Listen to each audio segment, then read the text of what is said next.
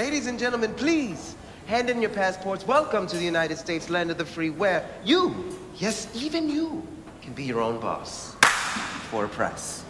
We just want to party, party just for you. We just want the money, money just from you. I know you want to have it, party just for free. Girl, you got me dancing, dancing shit for free.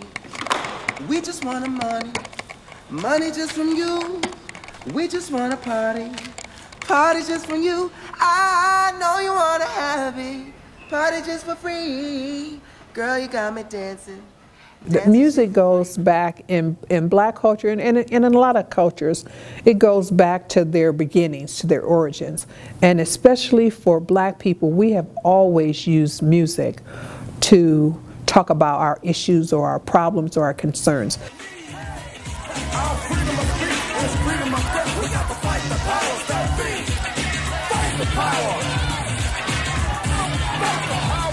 The way like Chuck D raps, it's not like he's like trying to flow or be like melodic with it. He's very much in your face and just talking to you. The whole Elvis line and John Wayne, he basically like, look, I don't like any of them.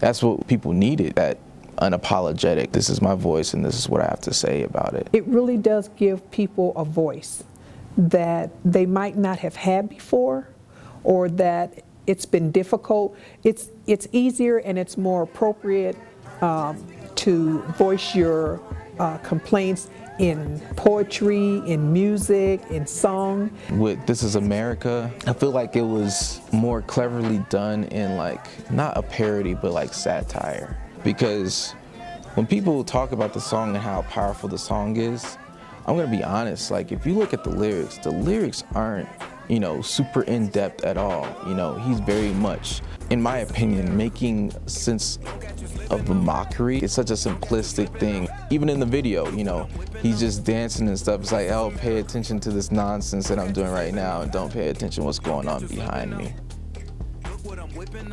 We get so distracted by a hot beat and some cool, you know, melodic line, because repetition is key. We like things that we can easily remember. As long as we have a hot beat with some lines that we can easily remember and sing along with, we forget everything else. And it's interesting to see how a lot of people forget everything else until the very obvious part where he like just shoots all of like the choir. Then it's like, what's going on? But before then, a lot of people didn't catch on to that. Hip-hop just exposes all the problems, and once you see enough of the problems, you start to see a pattern into, you know, who is it benefiting and who is it impacting. Music plays a huge part in our culture.